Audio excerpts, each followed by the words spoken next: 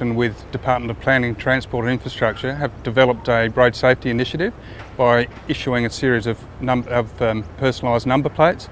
Those number plates reflect road safety messages consistent with the Fatal 5, which are the 5 main contributors to deaths on our roads and serious injury crashes.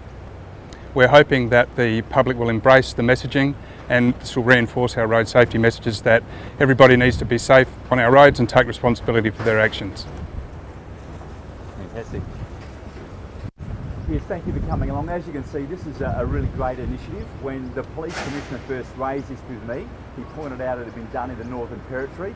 I thought it was a great idea. We went to Dipty and said, can you get on board? And it was a great collaboration between SAPOL, Dipty, to put this message out there. So, look, any little thing you can do when it comes to road safety, especially at this time of year, I think is a real bonus. And if this grabs some attention and captures people's attention and their imagination, they can see the messaging here, they know what they need to do on the roads. We implore everyone to stay safe all the time, but especially at Christmas. So a wonderful little initiative, I think, that is a little bit quirky, but will capture people's attention and hopefully spread that road safety message. Question, please. How many patrol cars? Oh, it's supposed to be. At this time there's 8 cars. Sorry, can you stand behind the microphone please? At this time there's 8 cars that are marked up with the personalised plates.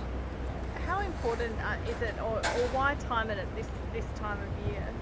Well, as the Minister said, road safety messaging is always important, but it's opportunistic with the Christmas period coming up to get the message out there and try and keep as many people safe on our roads as we can.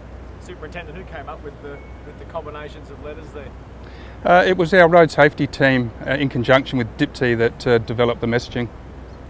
At this time of year, do you see perhaps more people on the roads, more people taking risks? Is it sort of a time when you've got a higher number of incidents? Unfortunately, statistics tell us that that is the case. There is a high volume of people on the roads, and there's a high volume of people travelling on our rural roads. And over the last 5 years, 73% of our road fatalities have occurred in rural areas, so people need to be mindful of that. And what's at stake, this time of year, Superintendent? What's at stake? People's safety, people's lives? Most definitely, people, every time they get on the road, depending on where they are as a road user in our network, their safety is paramount, and there's significant penalties for people that choose to disregard the law and drive irresponsibly.